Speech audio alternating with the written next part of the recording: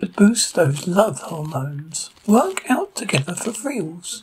Regular moderate exercise for 30 to 60 minutes increases levels of dopamine and serotonin, hormones that help couples feel closer.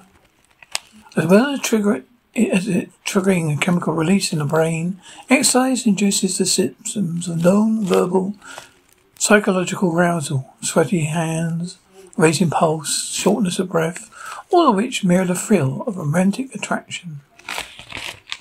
Hold hands to prevent cheating. Oxytocin, hormone released by the pituitary gland, promotes bonding between couples. One study found men who were less likely to sway when they were given oxytocin via nasal spray. They preferred to keep further away from attractive women who were given a placebo.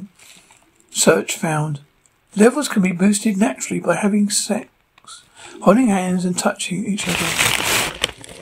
Make friends to keep passion alive. Chemistry of the brain changes the start of new relationships. Studies show there's greater activation in dopamine-rich areas of the brain. Couples who keep the passion alive long-term regularly share new experiences with their partners as it replicates the initial phase of a relationship. Foot rub to stir feelings.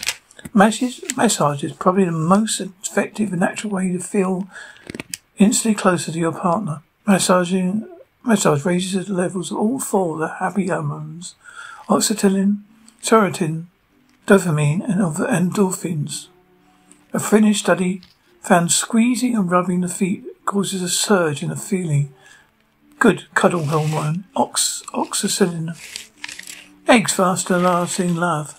Certain foods can do your life wonders. Eggs, for example, contain vitamin D and are believed to boost serotonin and oxytocin levels. Couples who have a diet rich in healthy fats report higher levels of happiness than those that eat low fat or saturated fat. Couples also should avoid too much alcohol. It can drain serotonin levels.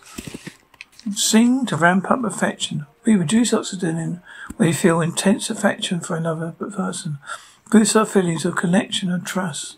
The most common way to reduce oxytocin is through physical touch, like massage, kissing or sex.